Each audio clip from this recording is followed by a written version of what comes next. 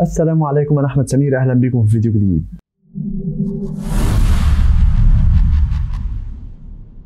النهارده حل عرض فرايدي نايت سماك داون، بس قبل ما نبدا عايزك تشترك في القناه لو مش مشترك وتعمل لايك للفيديو، ويلا بينا نبدا في العرض اللي بدا بدخول ال نايت علشان يلاعب اي ستايلز في مباراه لتحديد المصنف الاول اللي هيلاعب كودي رودز في باكلاش.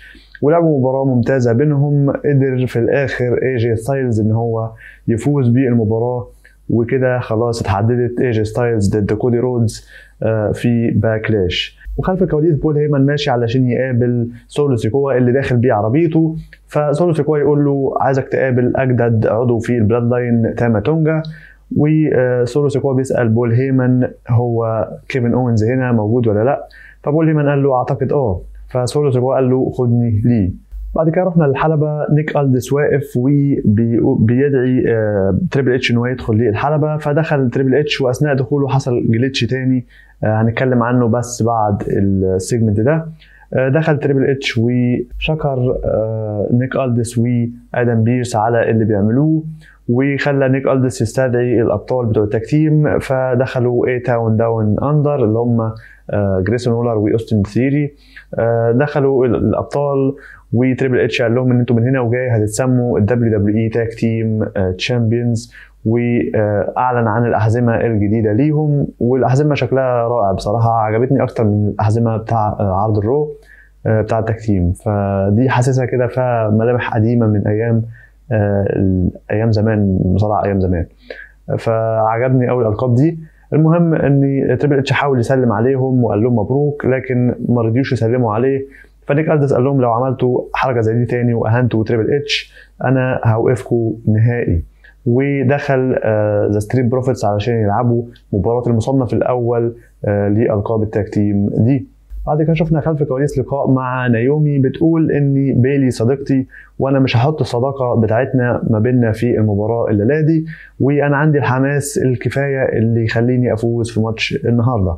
بعد كده رحنا لمباراه فيتال فور واي تاج تيم ما بين نيو كاتش ريبابليك ضد ذا ستريت بروفيتس ضد اي او بي ضد رجال الفانتازما، واللي لعبوا مباراه كويسه، وقدر في الاخر ذا ستريت بروفيتس يفوزوا بالمباراه علشان يبقوا المحددين او المصنفين رقم 1 لالقاب التاج تيم. بعد كده نروح خلف الكواليس لبيلي، لقاء مع بيلي بتتكلم وتقول ان انا البطله الوحيده في ال WWE بعد طبعا ما ريا ريبلي تخلت عن لقبها، فانا حاليا المصارعه الوحيده اللي معايا لقب فردي، وانا متحمسه للقاء نايومي الليله دي، بس النتيجه مش هتتغير وانا هفضل بطله زي ما انا. نروح بعد كده للجليتش اللي حصل اثناء دخول تريبل اتش.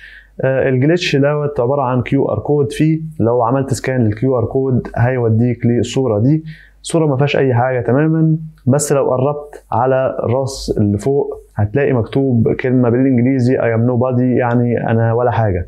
لو دوست على الكلمه دي هتدخلك على الصوره اللي انت شايفها دي، ودي تحليلها يعني بيعبر عن الثقافه الفرنسيه زمان، فده بيأكد ان باكلاش في فرنسا هيحصل فيه حاجه او منتظرين في حاجه يعني كبيره.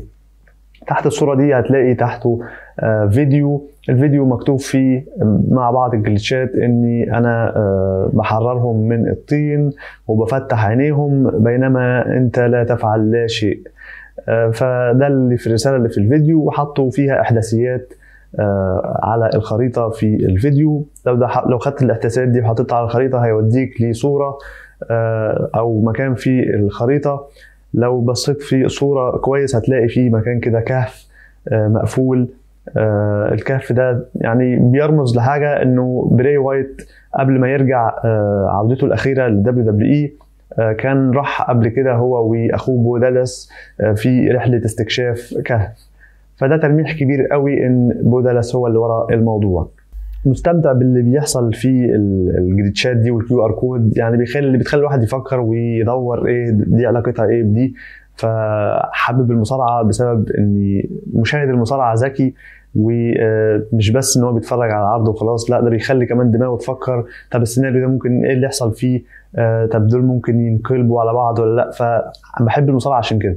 بعد كده شفنا خلف الكواليس بول هيمن بيقول لي سولو سيكوا انا اسف ان احنا ما لقيناش كيفن اونز، بس هو هتلاقيه موجود هنا او هنا في اي حته وهنلاقيه كده كده الليله دي يعني.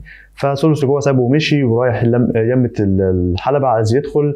فبول هيمن قال له انا مش قصدي اضايقك وانت اخر واحد ان انا ابقى عايز ان انا اضايقه، لكن انت بتاخد قرارات مش بتاعتك لسه، يعني القرارات دي لسه انت ما وصلتش للمكان ان انت تاخدها، والقرارات دي هو شخص واحد بس اللي بياخدها.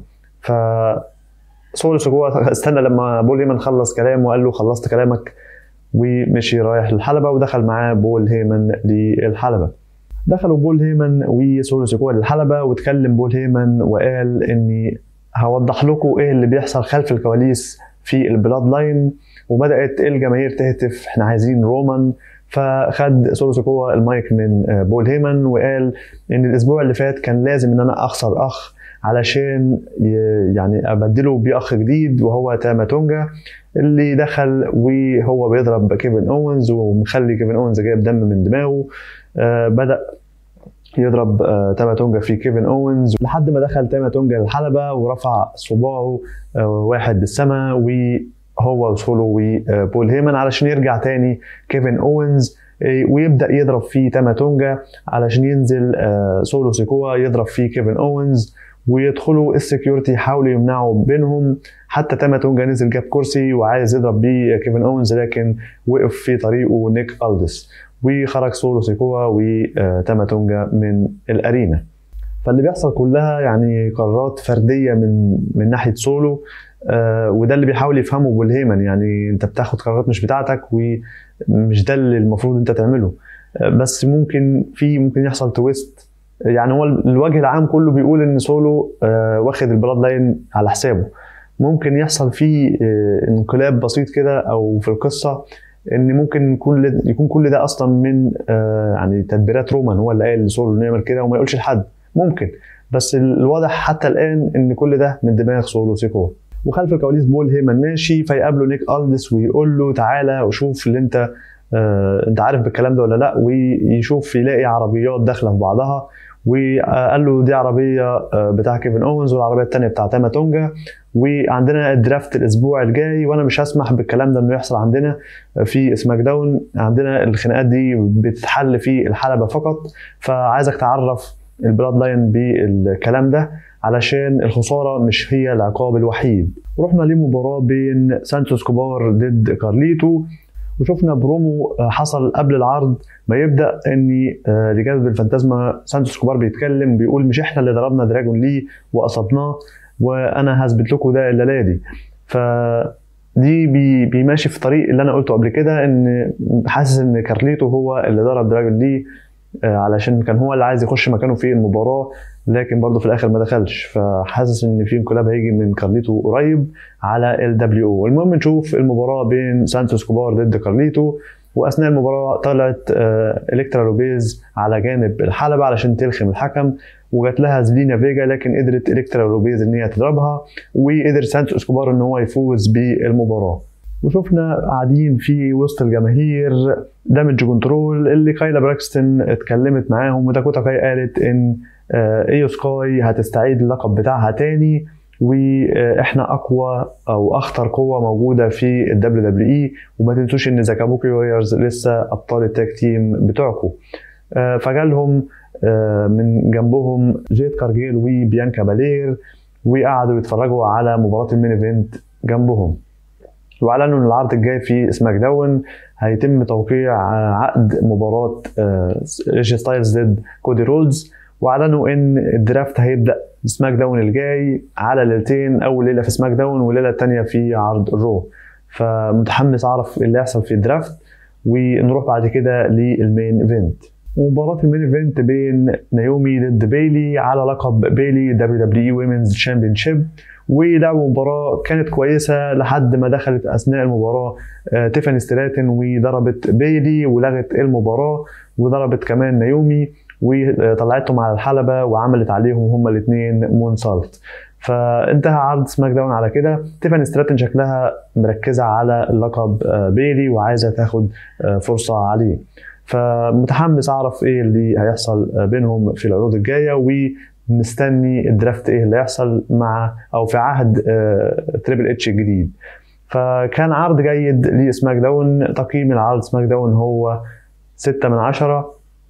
وقولوا لي ارائكم في التعليقات وتوقعاتكم للدرافت. وبس ده كان كل اللي عندي الفيديو النهارده. ما تنساش تشترك في القناه لو مش مشترك وتعمل لايك للفيديو. كان معاكم احمد سمير، اشوفكم ان شاء الله في فيديو جديد. سلام.